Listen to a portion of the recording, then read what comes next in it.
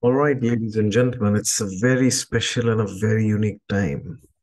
Comes once in 12 years. What time is it? Yes, you're right. It's the transit of Jupiter in the sign of Pisces.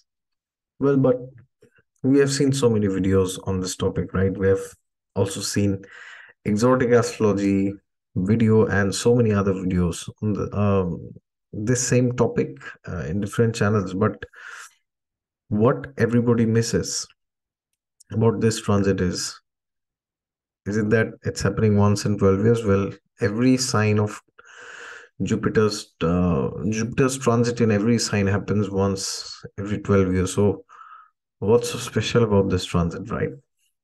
Because even for Aquarius or Aries, it's gonna happen once in 12 years, after 12 years again. So what is that which is very important for this particular transit? Well, you have to understand what Pisces is, right? And you have to understand what Aries is. You also have to understand what is the Gandanta zone, which is the last degrees of Pisces and the initial degrees of the sign of Aries, right? That's the Gandanta zone. It's not a very treacherous Gandanta zone like the one of Scorpio and Sagittarius. That's very treacherous. But nonetheless, it's still a Gandanta zone, right? So most of the times when planets transit Gandanta zones, any one of the three Gandanta zones in the Kundli, then what happens is there is terrible churning which happens, right?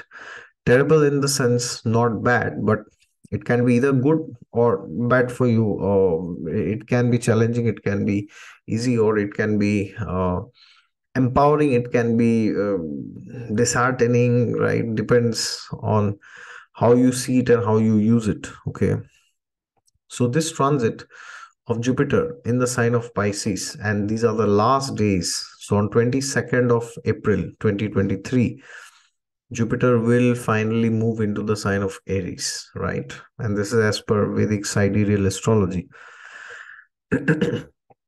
So the sign of Pisces is a very evolved sign, right? The sign of Pisces shows the highest level of spiritual perfection.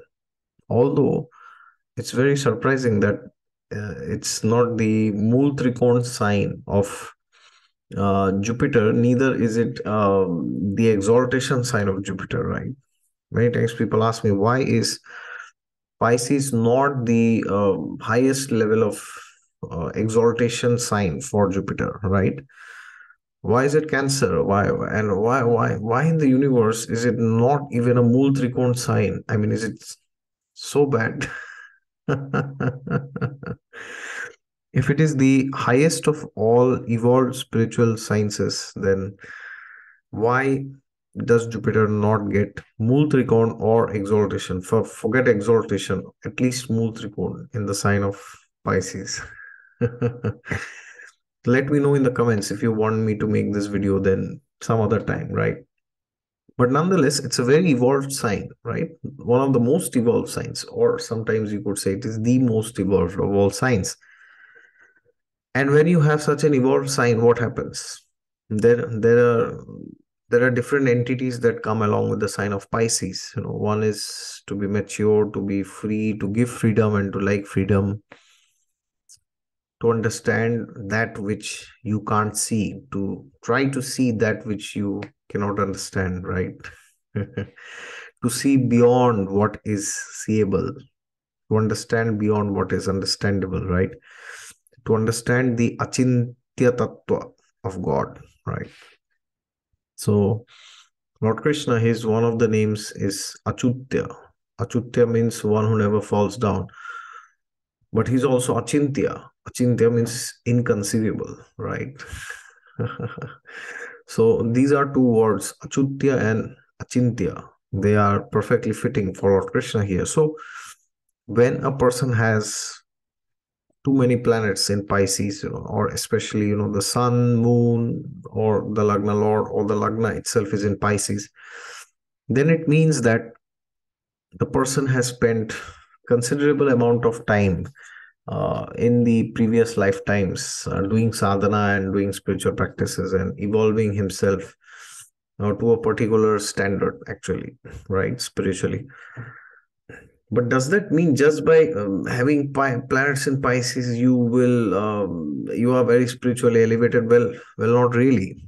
It depends on the horoscope also, because what if you have planets in Pisces, but your ninth lord is not well placed? So that shows you might have done sadhana, but it was not under the proper guidance of a bona fide guru, a bona fide diksha guru, spiritual master, right? So then there's a fallacy there. Okay, so just because planets are there in Pisces, it doesn't mean that everything's just fine and the person is very spiritual. You can also find many crooks, thugs, murderers also with the sign of Pisces, right? So all Pisces ascendants or all Pisces moon, it doesn't mean that they're very evolved, but it definitely means they have a higher probability, a higher possibility to elevate themselves compared to other people. Now, Jupiter is transiting. These are the last days in the sign of Pisces.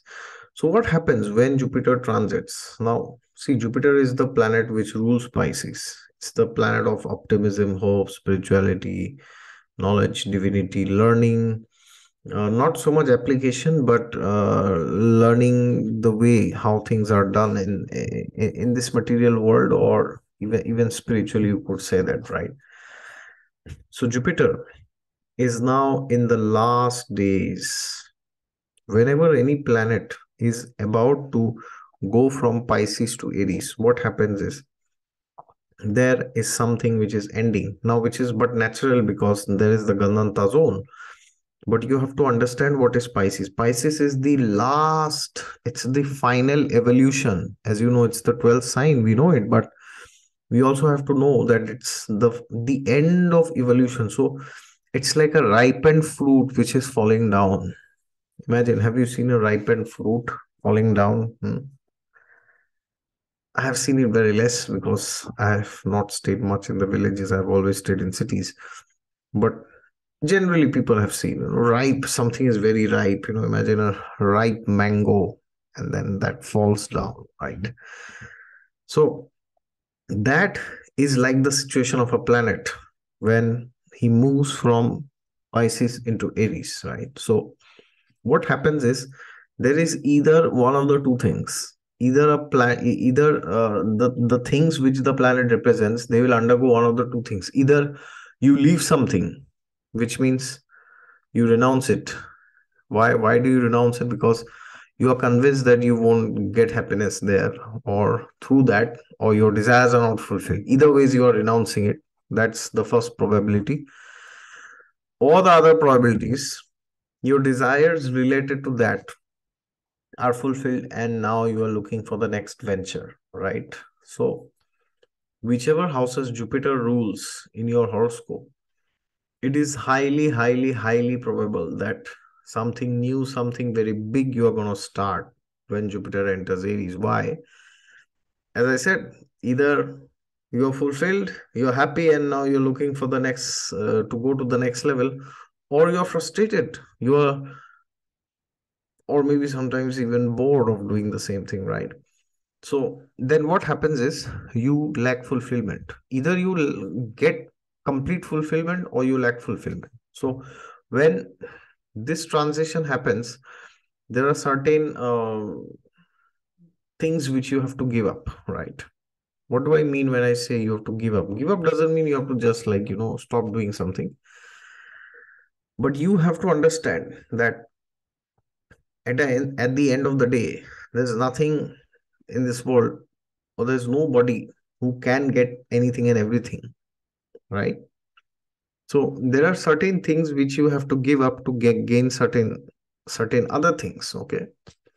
So for example, if you want to be an entrepreneur, or you want to be very, very, very successful in your profession, then maybe you might have to, skip all the parties which people have, right? If you're just partying, how can you be a successful entrepreneur? Now, of course, somebody will say, oh, but does it mean, entrepreneurs don't party? Well, no, not necessarily that they don't, but There are so many people I know who are have their own companies, and they're struggling, and they're just working 18, 20 hours a day. So that's somewhat abnormal.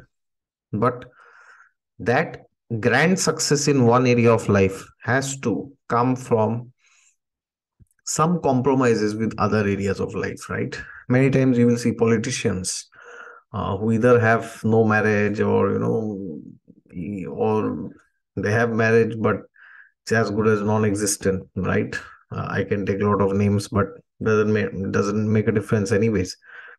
So why? Because they are pumping so much energy into one area of life that the other areas of life they are getting compromised. Okay, so you might also be tempted to do something similar, because now you may want to put full focus and all your energies into one area of life, right? Which can be bit detrimental, because you have to be able to handle that properly.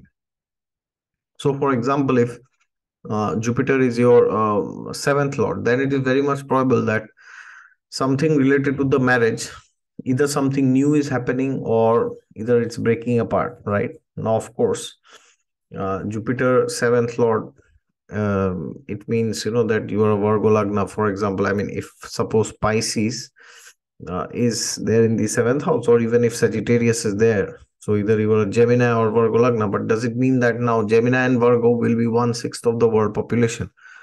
So does it mean that all one-sixth of the world population will actually have a divorce or something like that? Well, not necessarily. Divorce will only happen if the horoscope indicates. But what I'm trying to tell here is that you may be tempted to put all eggs in one basket, but as Warren Buffett says, that it's not a very intelligent idea to put all eggs in one basket. So therefore, you also might want to rethink the energies of Jupiter in Pisces, and then Jupiter in the sign of Aries. Okay, so therefore, it's very crucial that we understand our limitations, not only limitations of our body and mind and wealth and finances, but also the limitations of our desires.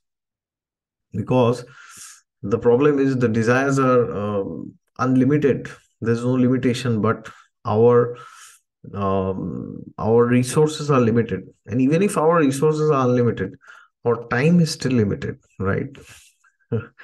And sometimes while fulfilling the desires, we get so frustrated that we give up the desire altogether, right? We don't feel like enjoying in the first place, right? So therefore, if you want to pump, or if you feel the need to pump 100% into two areas of your life. Why do I say two? Why not one? Because Jupiter rules two signs, right? Two houses.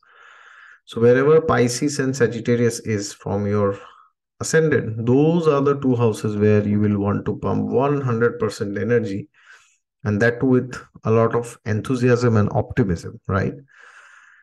So once you do that, then you might have to compromise certain other areas of life, but you have to do it very maturely. Okay, because this energy is such an energy that if you do not do it, you might remain frustrated, and if you do it, even then you might be frustrated because you are compromising other areas of life. Okay, so even if you do it for a temporary time, please do it cautiously with utmost sincerity, without neglecting other areas or other people involved with you in your life. Okay, otherwise this transit can make you more unhappy than happy. And if you can handle it maturely, if you do things in a proper way, by doing justice to other areas of life, and at the same time focusing 100% in your these two areas, then you will have grand success. All right, that will be all from my side. Thank you very much for watching, and if you're new to the channel, then please subscribe to it down below. And if you want a consultation from me, my website is also down in the description section.